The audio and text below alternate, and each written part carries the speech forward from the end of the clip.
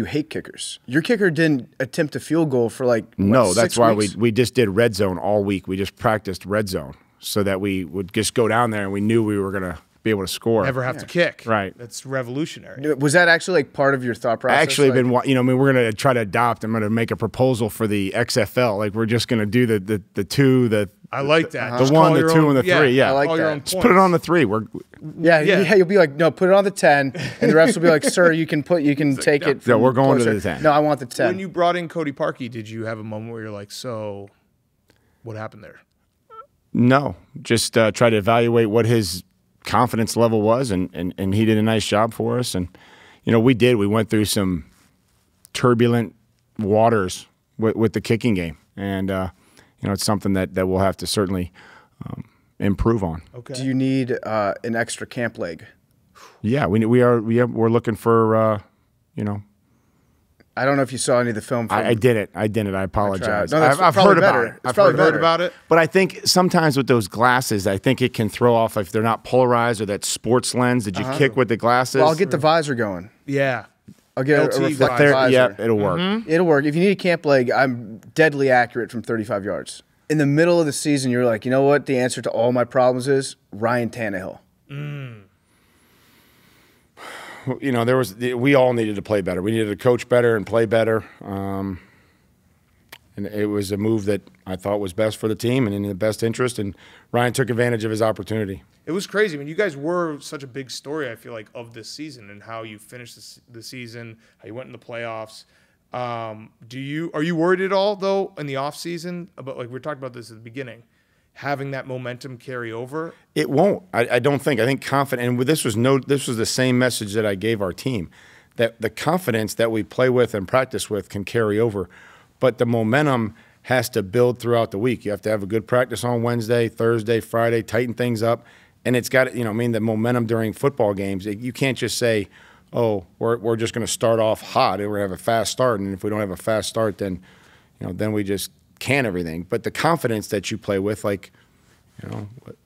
I'm trying to relate something athletically that you may or may not have done. This podcast maybe you were I mean, when you're ripping those hot dogs, right? Yeah. Yes. Good point. And I'm like, the first run was like, okay, I was coming out of those cuts. Yeah, I've been coming out of those cuts, and the dogs are going down easy.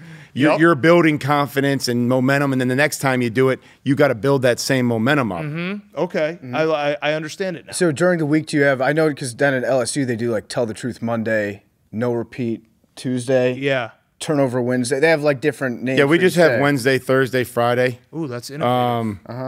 How Saturday. Did you come up with that? Wow, out of the box. It just kind of was, when you play on Thursday, you back up the schedule. So Monday Night Football, Thursday's a Wednesday, Friday's a Thursday, Saturday's a Wednesday. You always try to, Saturday. You just blew my mind. Well, when you play on Monday, Wednesdays are for the boys. Yeah.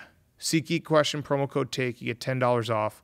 You've told me this story. I don't know if we said it out loud, but are you, after the whole Penn National deal, do you have buyer's remorse that you didn't invest in Barstool? Because you said that there was a day. There was a day where we would walk Lonnie Paxson was walk his laptop around, and it was the janky. What year was that? 03? Okay. Maybe 04? 5? 04, 05. I mean, it was right around in there. I can't remember. I mean, but it was janky. And it was usually a couple clips and a smoke show, and we're like, Lonnie's like, hey, check out this site, and we're like, okay, it's kind of cool. And then I'm just, really obviously excited for you guys and what you guys have done, and just gotten to know you guys. So no buyer's remorse. You could have invested. Should have. You could have bought the whole thing. Should have. Right at that moment. Would have. For like nothing. You might not have been as hungry though, if you had gotten fat and rich based on your early I investment. am fat and rich. Good point. Yeah. Oh, that's a good point. Fat too. and Rich Nice. That's a great name for like a country band, or just that's a good T-shirt. Fat and Rich. It's just life goals right there. That's it. All right, so It's the cat story. Yeah, We'll that plank- actually would be we'll a plank right great after this. autobiography. Fat and Rich is a way to go through life. It is. It's fun. It's a Absolutely. It's a great life. You don't let it beat you down. Right. My last question, just the name Dean Pease. That's just a funny name. That's a good question. Dean's amazing. If we would have made it to Dean the Super Pease. Bowl, Dean would have been the only coordinator to ever coach for 3 different teams in the Super Bowl. Whoa. That's wild. Dean Patriots, Pease. Ravens, and then That's pretty crazy. And he told me that after he retired, and I'm like, damn. Sorry, Dean. So are you just taking over the entire defense now? No, not the entire defense. We have a great staff, still working through that process of who's going to call plays, but we have a great staff, and we added 2 new guys, and looking forward to it. Oh, that was a great coach speech. Yeah, that's very good. Like, we're still working through that process. You know exactly who's going to be calling. Ended on coach speak. Yeah, I mean, ended on coach speak. You have a plan for everything. We're like, we're still working through that process. We're talking to the right guys. We're trying to formulate our protocol for next year. And then we'll see the matrix. Happens. We're building a matrix. We're trying to just put our guys in the best place to win on Sundays. That's all you got to do as a coach. It's perfect. You got to get your guys in the right mindset to compete, and there's a fine line. There's a fine line between having fun and then reverting back to coach speak. It's actually, I try to think that it's an art. Click right back into it. Are you got anything else? All set. All right. Dean Coach Pease. Vrabel. Always. Braves. There you go. Thank you. We got to go to a game this year. Come on down. Bring the podcast. Let's go one-on-one versus Bussin. I think the Bears might be playing in Nashville this year. The Bears are playing.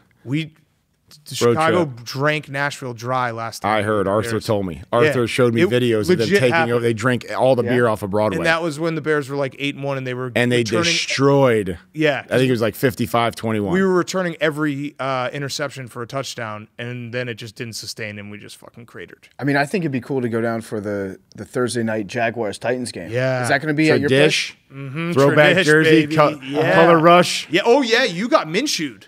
Your ass got Minshew'd. Third week? Yeah, that was the start Thursday of Minshew night. Mania. How'd that feel to get Minshew'd? Talk about a mustache. Yeah. Great mustache. Yeah. You were probably where's brutal. This guy coming? That's probably why you grew your mustache out, because you saw that Minshew beat you, and you're like, to be the man, you got to beat mine him. was grown after the season. All right. Thank you, guys. Braves. A lot of fun. Always. Thanks, Braves. Proud of you guys.